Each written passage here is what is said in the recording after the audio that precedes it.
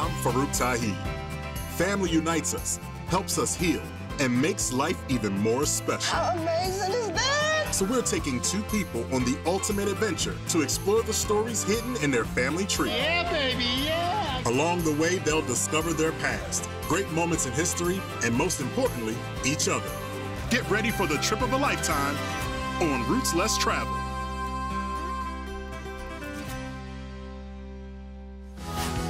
Hi, how are you? Yes. Devon, what's good? How you guys doing? Great, All right, great. now y'all living in St. Louis, right? Well, I do, yes. Oh, you do? I live in Los Angeles. Summertime came, you know, school lets out. As soon as summertime hit, I went straight to LA. And I just ended up staying, never going back. I didn't like that he was here. Oh, okay. Away from home. Now you've left St. Louis. You're like thousands of miles away. You groomed him to spread his groomed wings him, and fly, absolutely. right? You just didn't expect him to fly so far away. Exactly. All right. Now let's trace your roots and let's check out your family tree. Right there, Lawrence Ford. Yeah, Lawrence Ford. That would be my mom's dad. I never knew what year he was born. Look at that, 1918. Wow. Wow. That's 100 years ago to this point right now, right? Absolutely. Oh my gosh. What if I told you we can go back 200 years? Wow. Wow. I'm so I excited. want you guys to check this out here. 200 years? Mm-hmm. So excited. Start from top to bottom, left to right. Just tell me what you find. Wow. Okay, so I've heard of the Tennessee of my family. Wow, here go the Fords. Larkin Ford. Yeah. This is an 1860 census. Wow. Dang. Like the census report. So Okay, got it. 1860. Yeah. Larkin Ford, how old is he? He was 45. He was If he close to my age. If he was 45 in 1860, when was he born? 1815. See, I told you, that's over 200 years now. This is where I came from. These are the men that I, you know, follow behind. There you go. We believe this is your fourth great-grandfather, Devon. Yeah. Whoa. That goes Fourth way grandfather. back. Hold on, but let's think about this. We're talking about your family history right now going back over 200 years, right? Okay, yeah. That's pre-emancipation. Oh. In the South. In the South. Oh my gosh. They were doing big things. Yeah. This wasn't above the Mason-Dixon line. This wasn't South, the North. You know, this was the South. Your family made the free inhabitants list in the South and Tennessee at this time. That resilience. That's phenomenal. See how it all kind of comes I'm so down? proud of my family. By 1860, there were almost 500,000 free African Americans living in the United States, but only 7,300 were free in Tennessee during that time. You guys have a rich family legacy that we're going to go back to right in Tennessee. That's amazing. Oh my God. Y'all ready? Yeah. I'm ready. Our journey begins in Nashville, the state capital. The scenery is amazing. It is. I love this country scenery. I am so hyped. Yay! I'm taking Devon and his mother Cherie to the Tennessee Supreme Court to uncover a landmark case involving their relative, Larkin Ford. Yes. Oh, this is beautiful. We have an exhibit here about the Ford case right over here. Oh my gosh. That's how important this case is. I want you guys to take a closer look. Wow. In Ford v. Ford, the owner not only freed African Americans in his will, but left them his farm. My gosh. Mr. Ford died in 1843, and the sons attacked the will. Two of his sons challenged the will on several grounds, including one, the beneficiaries of the will were not proper parties because they were slaves. When the case went to the Tennessee Supreme Court for the first time in 1846, Justice Nathan Green remanded it back to the Circuit Court in Washington County. His statements about enslaved people were very important at the time. A slave is not in the condition of a horse or an ox. He is made after the image of the Creator. He has mental capacities and a moral principle by his nature that constitutes him equal to his owner, but for the accidental position to which fortune has placed him. Equal to his owner. My Powerful gosh. statement. Yes. Powerful statement. Now you see why we're here. Your 4 times great-grandfather fought for his freedom in the Tennessee Supreme Court. This was before the Civil War. Yes. This is pre-emancipation. We're talking about this was 1843. In 1850, after 7 years of bitter court battles, Larkin Ford was granted freedom, as well as the land he inherited. My family and some good people were able to change history from the way we know it now. Today, we're bringing mother and daughter Gwendolyn and Gabrielle together in Rockville, Maryland, and taking them on a historical journey back in time. I'm Gabrielle Dorsey. I grew up in Maryland, just outside of DC, with a huge extended family. I'm Gwen Dorsey, born and raised in Rockville, Maryland. I've been an educator for 33 years. Family is everything to me. Mom! Good to see you. Welcome. It's so good to see you. I missed you. I can't imagine going through this journey with anyone else. All right, looks like Gwendolyn and Gabrielle I see there. Hey, Yes, how y'all doing? great. Nice to see you. Nice to see you as well. You guys ready to talk some family history? Absolutely. All right, well, come this way with me. Now, you both are educators. You've devoted your lives to teaching. What I want to know is, just starting off from the top, what do you guys know about your family history? I know Mom has a few photos. This is my mother, Virginia Cooper, when she was younger. She, growing up, always told me a ton of stories about how she grew up in North Carolina on a sharecropper's farm and had 12 siblings. Oh, wow. I have another picture of my dad, Joseph, with his mom, Malloy, and the other siblings. I really just want to know how my ancestors lived. I want to know what their values and beliefs were, and I want to know what kind of people they were. I got a family tree here. You guys want to take a look at it? Yes, I think it's a good place to start. That's me. That is my name. And we got Joseph Cooper in Virginia. And then we head on over. We talked about Malloy. Henson, Carol, and Florence Hayes. So now Henson, Carol, and Florence, Gwendolyn, it would be your great-grandparents. Oh, yes. And that would make My them... great-great-grandparents. Yes. My heart is beating a little fast.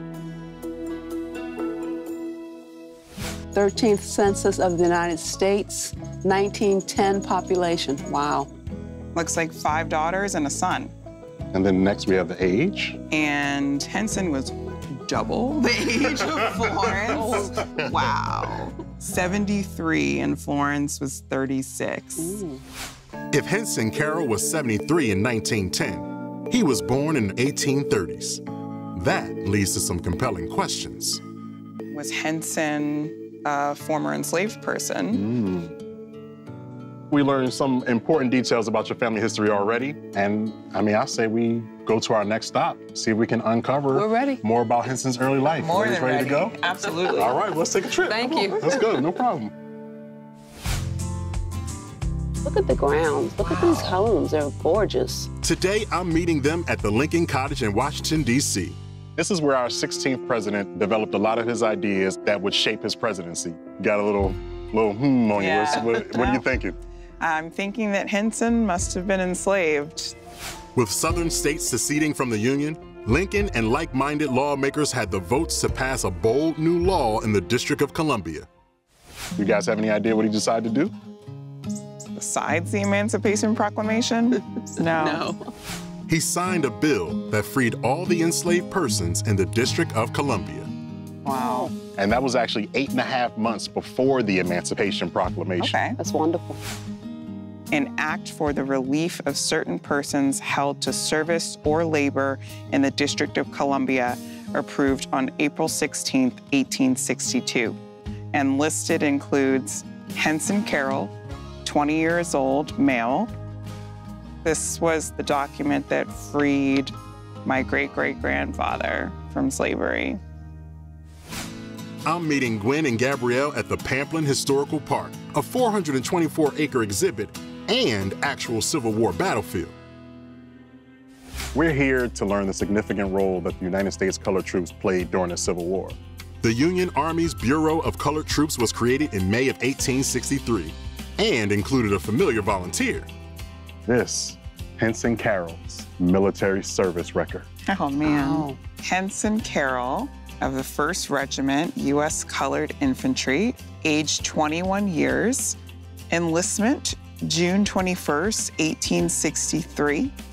Henson Carroll, he answered the call. Oh, yes. He did indeed. There's power in that. I love that. Next, I'm meeting Gwen and Gabrielle at the African American Civil War Museum in Washington, D.C. I have a surprise for you. There's a gentleman here who's just as interested in the U.S. colored troops as you are. This is Andre Halsey. Nice to meet you, sir. Hi. Nice to meet you. This is Gwendolyn and Gabrielle. In researching the first United States colored troops and going back through my own family history, I dug up some old photos. The first of these is a picture of my great-grandmother. Oh, that looks familiar. Very familiar. Seen that picture before? Yes, yes.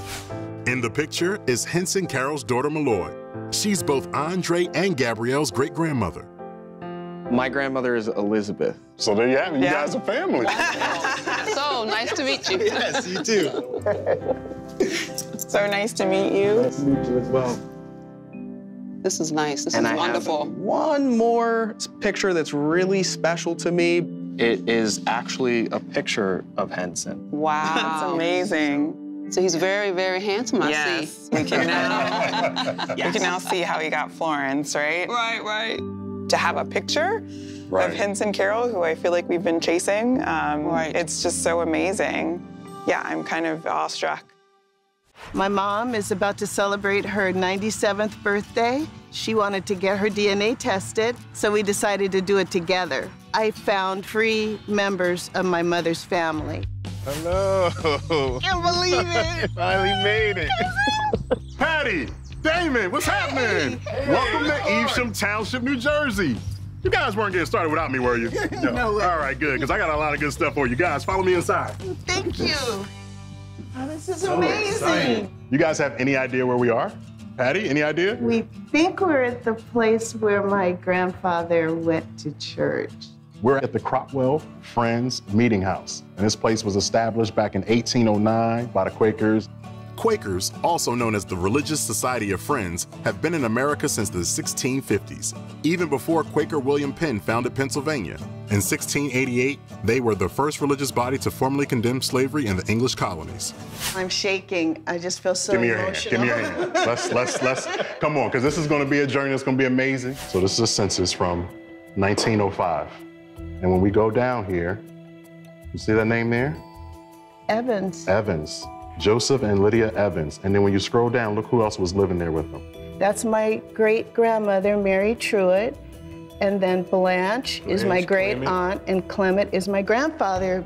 When his father passed away, his mother was left with 4 children and no income. So she went to work for the Evans family, and he and his older sister, Blanche, went there too. Research from our sponsor Ancestry took Patty and Damon back 2 more generations. She discovered an unusual lineage of black family freedom in the early 1800s. The fact that Major Truitt's name is listed on the 1840 census before emancipation tells us he was free and not enslaved. We're going to go back even further and find out some more. You guys ready to do that? Yes. How you feeling about that? Yes. This is like a dream come true. Next, I've invited Patty and Damon to this beautiful historic home and farm in Marlton, New Jersey, filled with rich history and a heartwarming connection to their family's freedom. You guys are right here at Hillside Farms. Now tell me, what do you guys remember about the name Joseph Evans? That's where my grandfather lived as a boy with the Evans family. And guess where he lived? Right behind me. Are you kidding me? That is amazing. Now listen, I brought somebody along with me here that's gonna break it down for you and tell you all about this house. Come on over here, Connie. Hi. This is Connie from the Evesham Historical Society. This area is part of the original 1,000 acres that William Evans purchased in 1701, and it remained in the Evans family until the early 1970s, so that's pretty remarkable.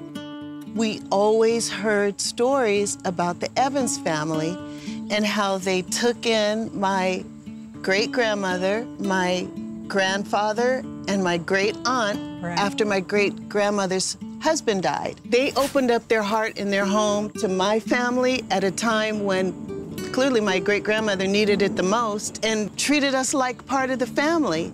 I mentioned to you that her name was Connie, but I did not tell you what her last name was. This is Connie Evans. So she's of the Evans family. I grew up here on Hillside. Clem Truitt used to come visit. That's my grandfather. Right. Your great-grandfather. So y'all pretty much family. Oh, Thank you. this is so wonderful. The connection I felt when I met Connie was unbelievable. I felt like she was part of our family. She was shaking. When I was hugging her, I could feel her shaking. Immediately, I felt a connection.